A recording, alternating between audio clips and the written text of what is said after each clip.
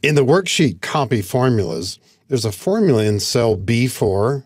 As I double-click it, you can see that it subtracts the 2 cells above it.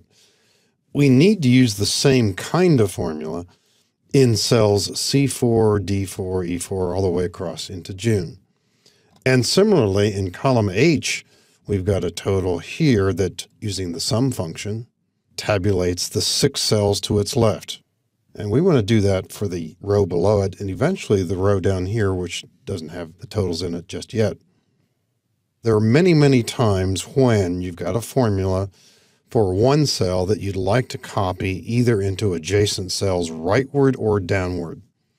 And there are any number of ways to do this, but by far the easiest, the most direct way is to refer to the button in the lower right-hand corner of the cell that has the formula that you want to copy. That button, by the way, is called the fill handle. As we hold down the left mouse button on this fill handle and drag rightward, we simply want this formula copied into the adjacent cells. And you can see immediately the answers are correct. Of course, you'd want to verify this by either looking in the formula bar or double-clicking to make sure that the formula got copied in the way that you would want it to be copied. Copying a formula doesn't mean copying the formula exactly. What we're really doing is copying the relationship. This formula subtracts the 2 cells above it. We copied it to here. It subtracts the 2 cells above it in the same way.